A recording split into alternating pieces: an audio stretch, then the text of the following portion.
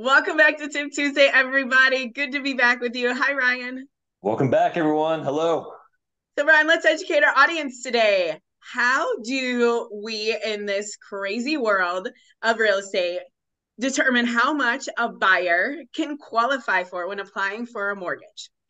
Yeah, we have clients ask us all the time, how do we determine how much we qualify for? So the short answer is your debt to income ratio.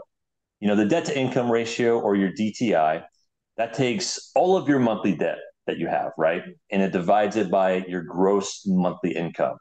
So your gross before taxes, if you're W-2 wage earner, is what it is. If we take the gross before any of that's taken out. Self-employed, it's a little more complicated. We have to use it after your taxes are taken out or your expenses are taken out.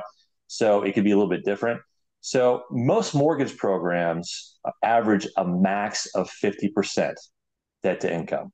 So they allow all of your monthly debts, and your new mortgage payment to be no more than half of your monthly gross.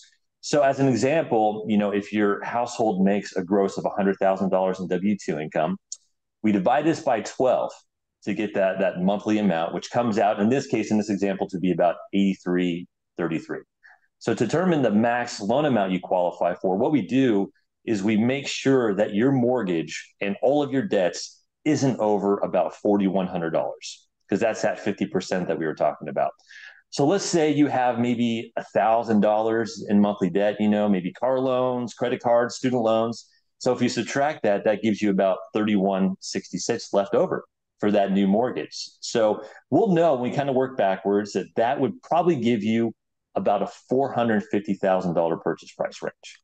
So, if you want to get approved for more, for example, you could do two things. You could either lower your debt by paying off credit cards or a car loan, or you could increase your income, like getting a co-signer, like we talked about in another Tip Tuesday, taking into consideration maybe a possible pay raise or bonus income. So that's in a nutshell, really. That's an example of how we determine what you qualify for. Really great tip, Ryan. Thank you as always. Reach out if you have any questions, you guys. Our information is in the show notes. Have a great week. Thanks, Bye, everyone.